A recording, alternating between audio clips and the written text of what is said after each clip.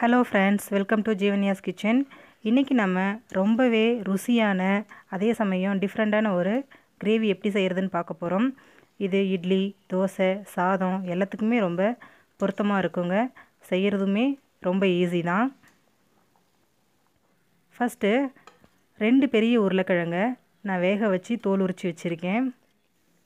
ஸ்டவ்வில் கடாய் வச்சு எண்ணெய் சேர்க்க வேண்டாம். 2 ஸ்பூன் மல்லி, ஒரு 5 காஞ்ச மிளகாய், ஒரு 2 பட்டை, 2 கிராம்பு இதை சேர்த்து நல்லா வறுத்து எடுத்துக்கலாம். கருக விட்டுறாதீங்க.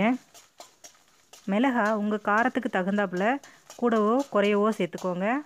இப்போ இதை ஒரு மிக்ஸி ஜாருக்கு மாற்றிக்கலாம். கூடவே 1 ஸ்பூன் சோம்பு, ஒரு 2 ஸ்பூன் பொட்டுக்கடலை சேர்த்து அரைச்சி எடுத்துக்கலாம். இது கூட ஒரு 1/4 மூடி தேங்காய் துருவல், ஒரு 2 நாட்டு தக்காளியை கட் பண்ணி வச்சுருக்கேன், அதையும் சேர்த்துக்கலாம்.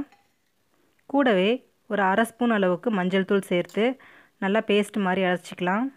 பாருங்கள், மசாலா ரெடி ஆகிடுச்சு. இப்போது ஸ்டவ்வில் வானல் வச்சு எண்ணெய் சேர்த்துக்கிறேன்.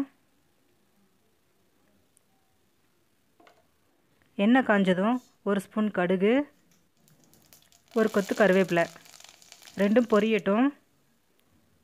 ஒரு 2 பெரிய வெங்காயத்தை நீள நீளமாக கட் பண்ணி வச்சுருக்கேன், அதையும் சேர்த்துக்கலாம். வெங்காயம் ஓரளவுக்கு வதங்கினா போதுமானது. பாருங்கள், வெங்காயம் வதங்கிடுச்சு. இப்போது நம்ம அரைச்சி வச்சுருக்க மசாலாவை இது கூட சேர்த்துக்கலாம். மிக்ஸி ஜாரில் தண்ணி ஊற்றி கழுவி ஊற்றிக்கலாம். கிண்டி விடுங்க, இல்லைன்னா இது அடியில் பிடிச்சிரும். இப்போது இது கூட தேவையான அளவு உப்பு சேர்த்துக்கலாம்.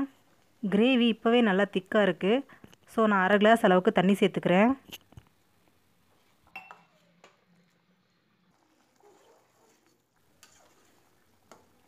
ஒரு 5 நிமிஷம் மசாலாவோட பச்சை வாசனை போகிற வரைக்கும் கொதிக்கட்டும். இப்போது நம்ம வேக வச்சு வச்சுருக்க உருளைக்கிழங்கை உதுத்து இது கூட சேர்த்துக்கலாம். ரொம்ப பெருசு பெருசாக போடாதீங்க. உருளைக்கிழங்கு சேர்த்து ஒரு 2 நிமிஷம் கொதிச்சா போதும். நமக்கு கிரேவி ரெடி ஆகிடுச்சு. இப்போது ஸ்டவ் ஆஃப் பண்ணிவிட்டு கொத்தமல்லி இலை சேர்த்து இறக்கிடலாம். பாருங்கள், ரொம்பவே டேஸ்டான உருளைக்கிழங்கு கிரேவி நமக்கு ரெடி ஆகிடுச்சு. நான் சொன்ன மெத்தடில் சொன்ன அளவில் செஞ்சு பாருங்கள். கண்டிப்பாக ரொம்பவே டேஸ்டியாக இருக்கும். ட்ரை பண்ணி பாருங்கள்.